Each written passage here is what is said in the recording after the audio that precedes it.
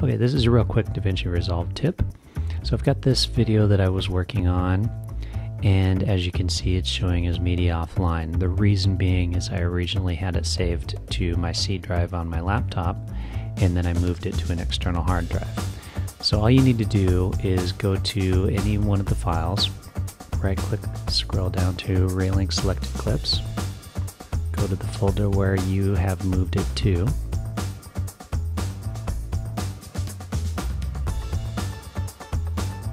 notice what it's doing is it's doing them one at a time, and I kind of want to do them multiples. So I'm selecting all, going to that folder, hitting OK, and notice what it did there is it found and rematched all of them. So I'm going to go to the other folder, basically do the same thing.